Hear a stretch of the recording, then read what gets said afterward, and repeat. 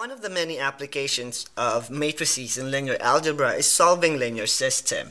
Now, in my augmented matrix in this particular example, you will notice that my main diagonal is already 1, 1, 1, and the corresponding numbers under our main diagonals are all 0.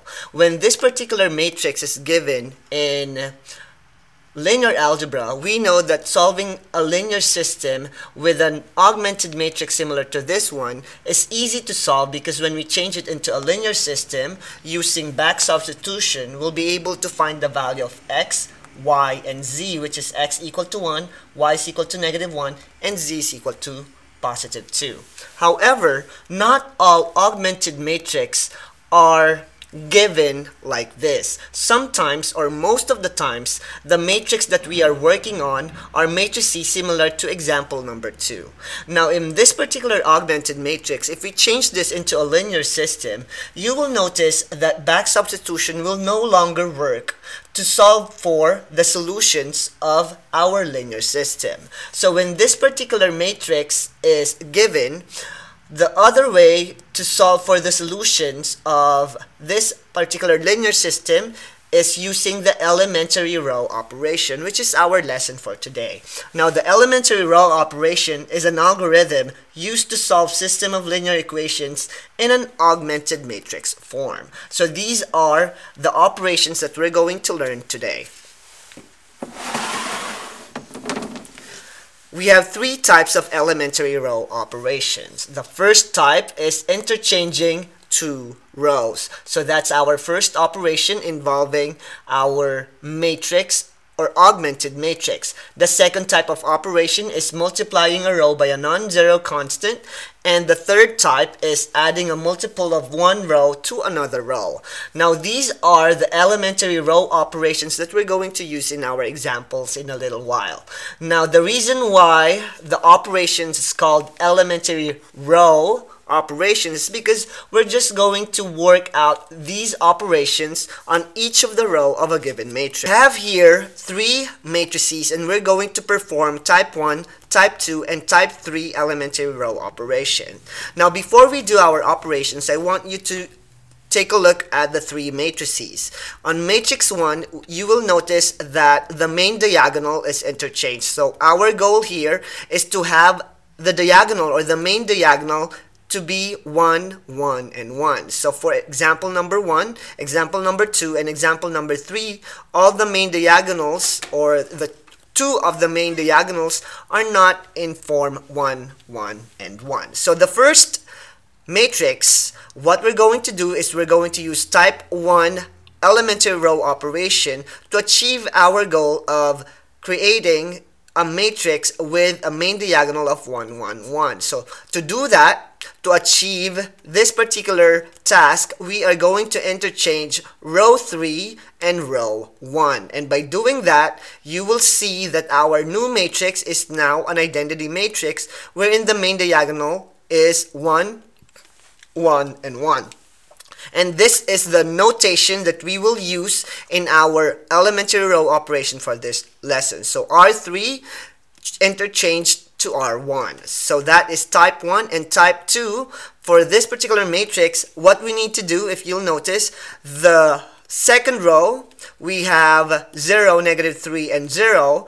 And if we want our main diagonal to be 1, 1, 1, what we need to do is to change -3 into 1. And to do that, we just need to multiply -1/3 to row 2 so that -3 will change into 1. So now our new matrix will be an identity matrix wherein the main diagonal is all 1. So what we did is we multiplied -1/3 to row 2 to achieve this particular result. Now for type 3, even though we already have a main diagonal of 1, 1, 1, we still want to make this as an identity matrix, and by doing type 3 elementary row operation, we'll be able to achieve that. And to do that, we're going to multiply a number to row 3 and add it to row 1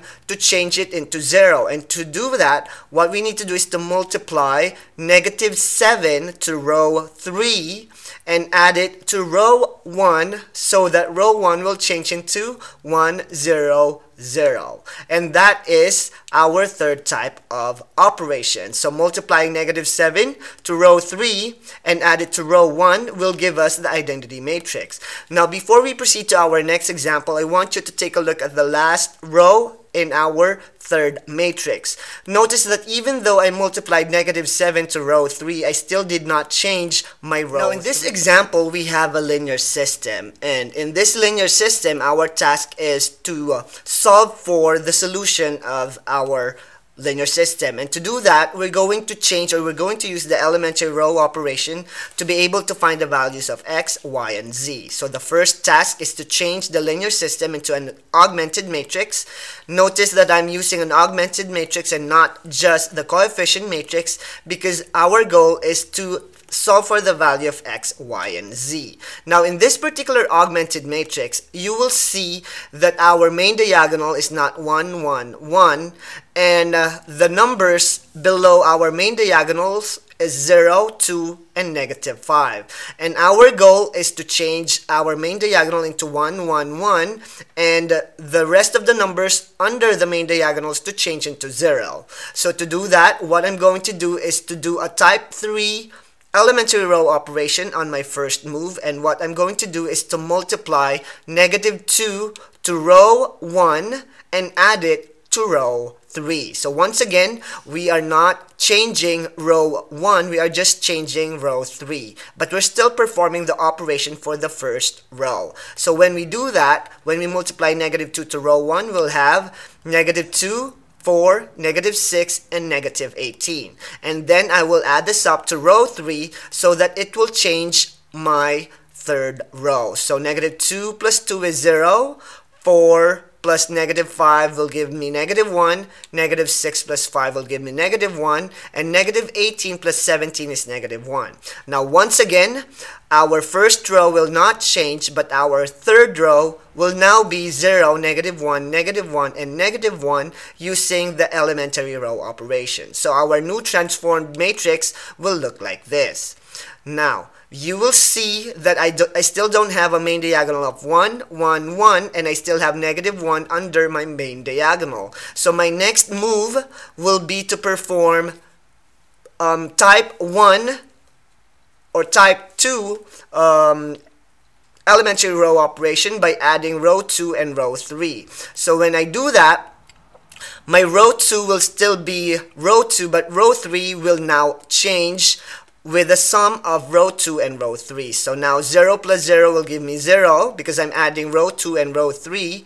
I'm also adding 1 and -1, which gives me 0, and 3 minus 1 is giving me 2, and 5 minus 1 is giving me 4. So this is my new row 3. Once again, row 2 is not changing, it's just row 3 that we are changing in this particular operation. So our new matrix is now 1, -2, 3, 9, 0, 1, 3, 5, and the new row 3 is 0, 0, 2, and 4. Now our last step is to change the last diagonal, or 2, in our row 3 to change into a 1, so that we'll have a main diagonal of 1, 1, 1. And by doing type 2 elementary row operation, which is multiplying row 3 by 1/2, we are now changing our row 3 into 0, 0, 1, and 2. So now you will see that our new transformed matrix has a main diagonal of 1, 1, 1, and the numbers under our main diagonal is now 0. Now we can still perform second set of elementary row operation by changing the upper corner of our main diagonal to be 0, 0, 0. But in this particular case, what we're just going to do is to use back substitution to find the values of x, y, and z. So this is a combination of elementary row operation and back substitution, because in this particular augmented matrix, when we change it into a linear system, we know that we can now solve the linear equation by back substitution. And by using back substitution, our values of x, y, and z will be x equal to 1, y is equal to -1, and z equal to 2. And this is how we perform the elementary row operations in solving for the solutions of our linear system.